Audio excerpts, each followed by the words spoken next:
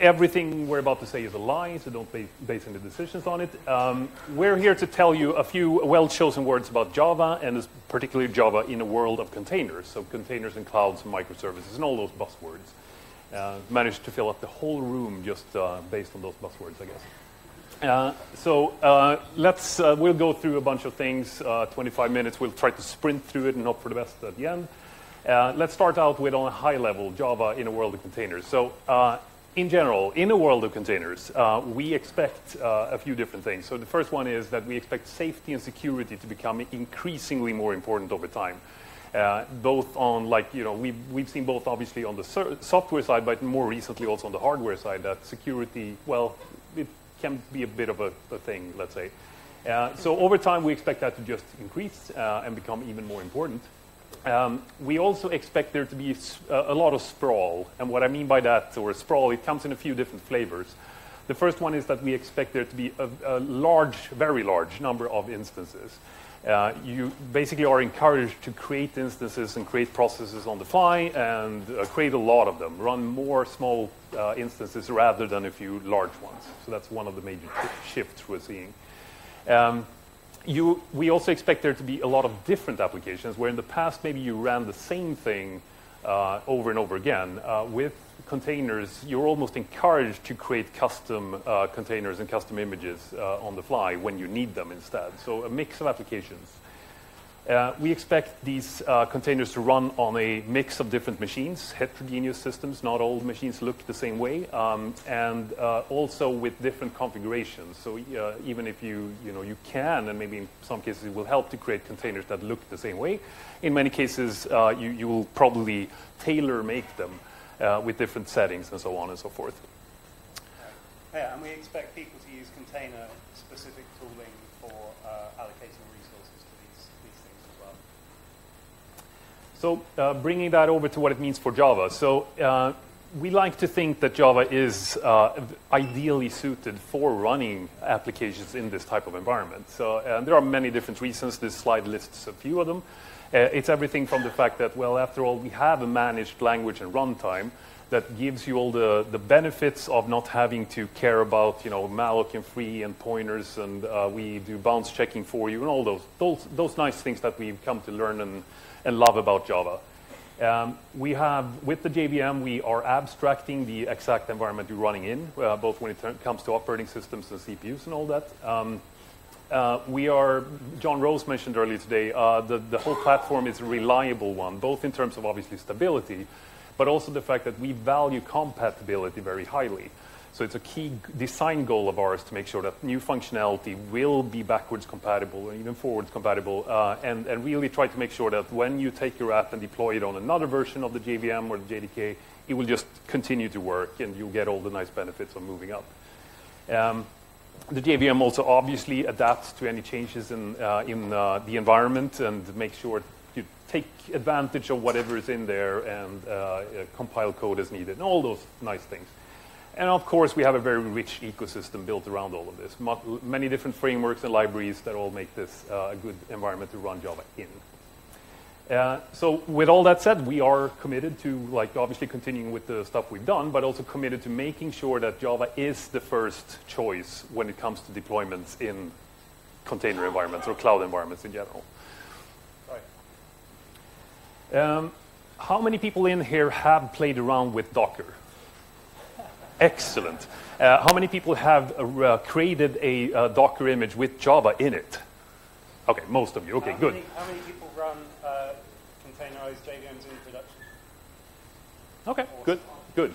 So I'll go through these next few slides really quickly with just a background if you have never touched Docker before. So the point is, it's super simple to create a Docker image with Java inside of it. You basically create a directory structure not unlike this. You create your Docker file, you put your JDK, tar.gz in there, and your application, in this case, Hello World. You create, and I should say inside of that Docker file, you select your base image. So what operating system effectively do you want to base this image on? You say, well, put the JDK inside of that, set up some environment stuff, tell the Docker image to what to run when it starts up. And then basically you go through 2 different steps, one of which you do ahead of time, can be months ahead of time if you so will. It is building the actual image. So in this case, I'm building that image and I'm calling it, I'm giving it a tag my/JDK9, it could be anything.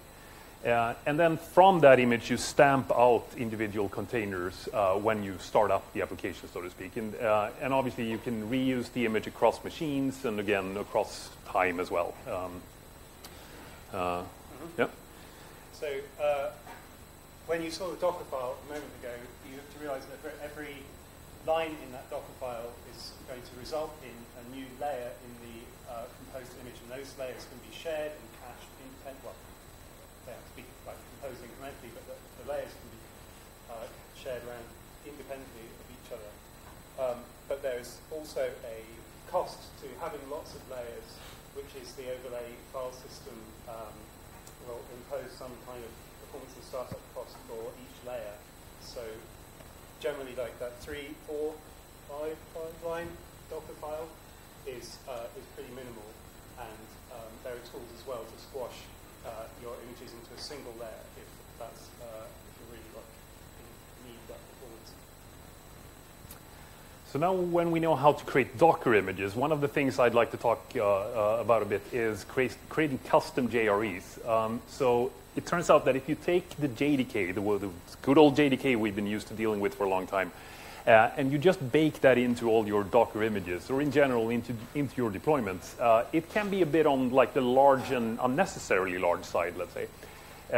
The whole JDK weighs in at around, let's say, half a gig. It's 568 megs is, I think, the JDK9 JDK on Linux x64. And as much as like it contains a lot of great things, you have the stuff that you absolutely want, Java Lang, Java IO, NIO, things like that. It also contains a lot of different things that probably you don't want. We're trying to help you not want them over time. So Corba, for example, we're trying to deprecate and remove. But that said, there's a lot of stuff in there that you either don't need, or at least for some applications, probably they're not needed. So with JDK9 and with Jigsaw in JDK9, we now have the support both in terms of modules and tooling to create JREs on the fly as you need them and tailor-made for your application.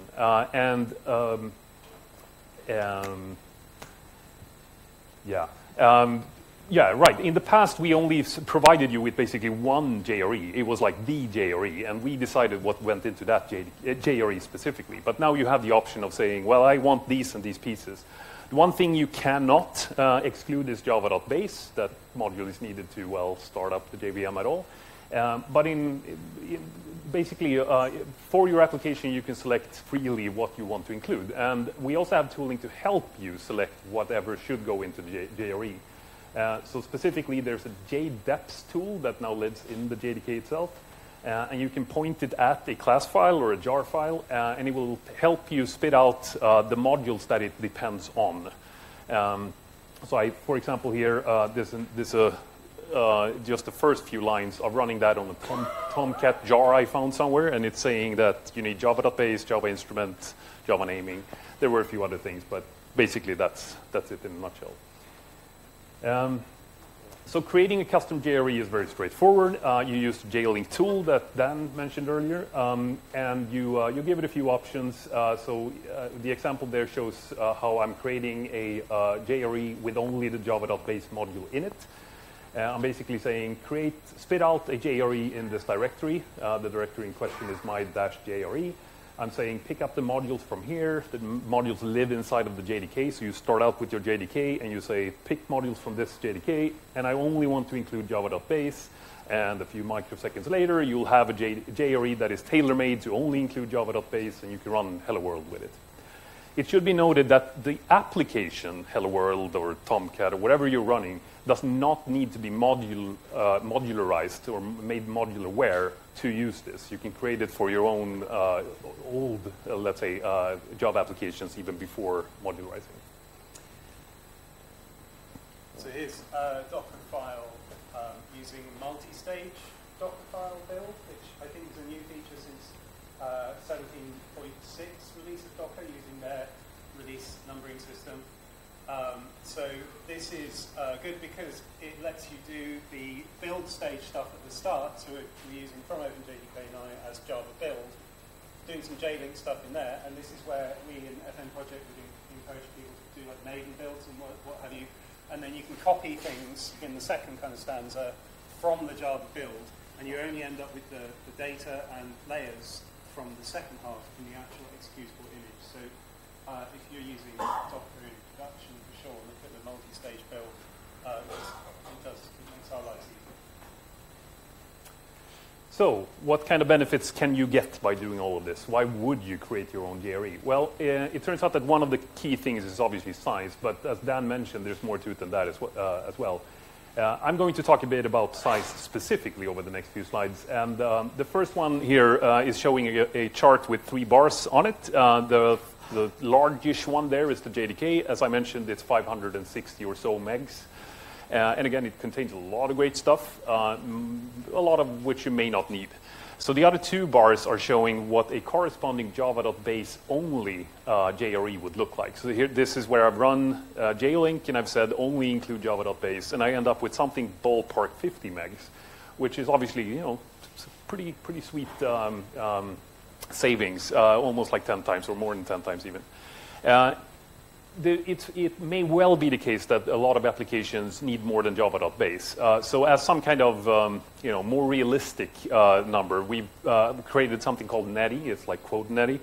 It's a set of modules that are likely for your Java applications. It's almost like likely that it will work if you include those modules. So it's but obviously it depends on exactly which application you have. But as you can see, we're still down almost 10 times smaller, 60 megs or so. So that's a pretty sweet, it's starting to get bearable, let's say. Still a bit large if you compare to, I guess, your average C++ application or something, but then again, you get all the benefits of Java and the safety and all of that. I should point out that the netty bars and all of these bars, they don't contain any application. It's just the JRE itself, the core libraries of the JVM. So obviously, depending on what you add on top of this, it will become bigger. The size can be optimized further. One of the key ways of doing that is by specifying a command line option to JLink called --compressed, or there's a short version of it as well. And basically what that does is take some of the resources we have in the JRE and compress them. So it's not entirely unlikely that you'll see something ballpark 25% savings on top of all of this. So you can squeeze it down even further. Yeah, there's a runtime cost to decompressing the code. So there's a trade-off, right, in software engineering between the image size and the time it takes to start your application. Good point. Okay. So now we've optimized the JDK or the JRE, if you so will, and it turns out that if we now go back to and look at what a full Docker image will look like, it will look something along the lines of this. So on the left-hand side there, I have Oracle Linux because I work at Oracle, but think any Linux distribution. And obviously you can tell that we can continue optimizing that top 46 megs, but it's not going to make a big difference if the bottom thing is still the big one, right? So time to start looking at what we can do on that side. And one of the things we can look at is obviously sort of in the same vein as using JLink on the JDK side, we can look at stripping down the Linux distribution itself. And it turns out that there's a version of the Oracle Linux Docker image called the -slim version. And it's basically the same thing, but stripping out everything that an application is unlikely to use. And that's obviously a good thing. If the application in the end doesn't need it, why include it at all?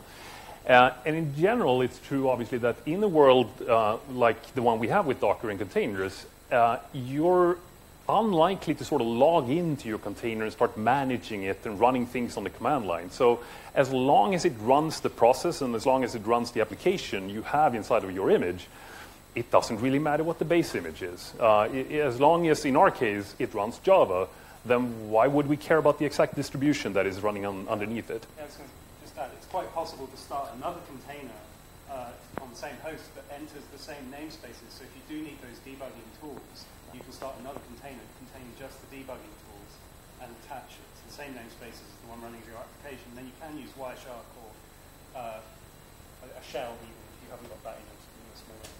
Right. So with that in mind, surely there must be something we can do about those, let's say, 100 or so megs of base image.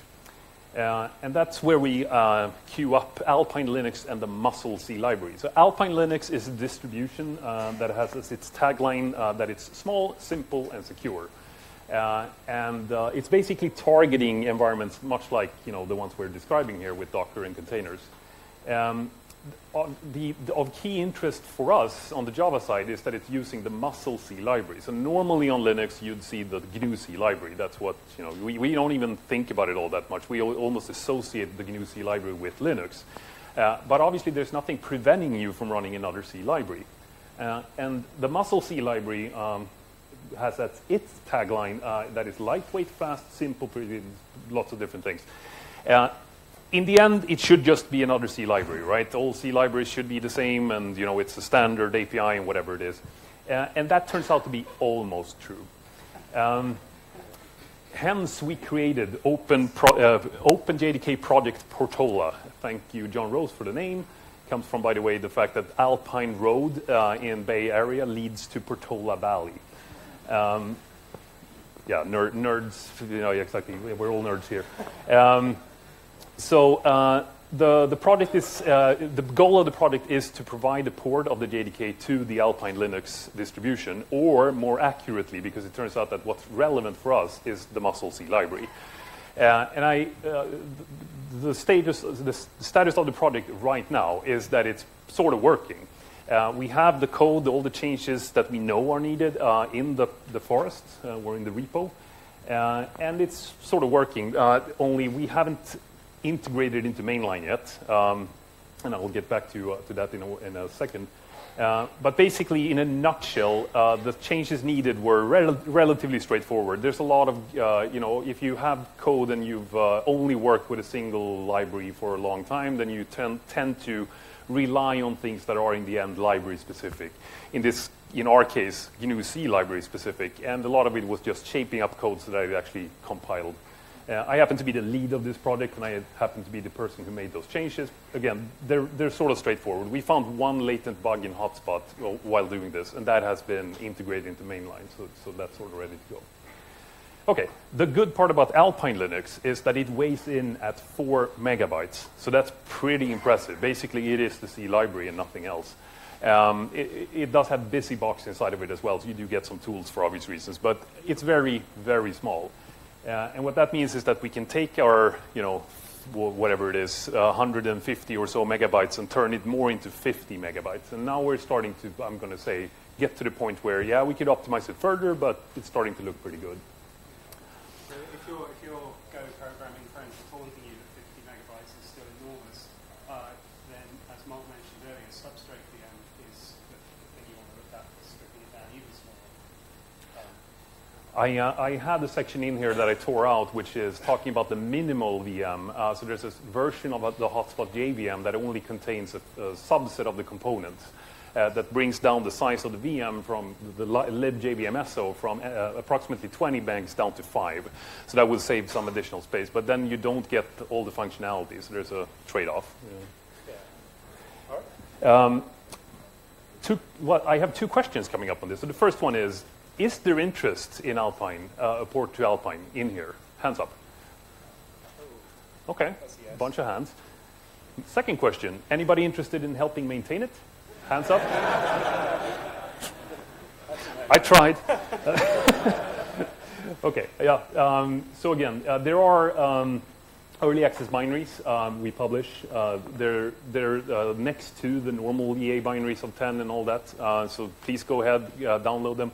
If you have feedback, if you have questions, if you want this, do speak up, because we need the feedback to understand if it's worth moving forward with this. So we spoke a lot about image size. It's important because Docker pull is a thing. If you're running on a Kubernetes or some other management engine, you don't know exactly where your containers are going to start, and the image has to get from Docker Hub or wherever to there. And even if it's already there, there's a startup cost proportional to the size of the image to do again with Docker and its file system copy and write caches. So, Size matters. That I didn't mean it to come out that way. Okay, let's touch on a few of the features we're working on that are specifically well suited to Docker, let's say. The first one is something that a few people have already touched on, so I'm going to go through it extremely quickly, which is sharing across instances. Now we've optimized the size of a single instance by bringing down the size of the image and all that. What can we do to leverage the fact that we're running multiple instances next to each other on the same machine? And on the operating system side, you already get that through shared libraries. That's the sort of standard mechanism for doing exactly that. So for the JDK, we already get that type of sharing with the shared library that makes up the JVM itself and all that. But what about Java class data and in general, stuff that is specific to Java, I guess? Class data sharing was already touched on, but in essence, it's doing exactly that. It's taking data that we have inside of the JVM, so data that was read from the byte, the class files, and massaged into something that the JVM liked better. And what this functionality does is to dump that data down into a file that can then be used later as you start up additional instances. Right. And that file's around 18 meg, so you've got like an image size versus performance trade-off that is something you'll need to try. It depends on so many different things, right. Whether it's helpful or not. Right. It's good to point out that when we created this many years ago, it was more meant for multiple processes on the same machine. But since Docker is in the end sharing the same file systems like deep down inside, if you cleverly put the archive in a shared image, then it can be shared across different Docker containers as well. We are, yes. So we have seen good startup time improvements. I know Volker has not seen the exact same numbers, let's say, but we've seen good startup time reduction and also footprint savings.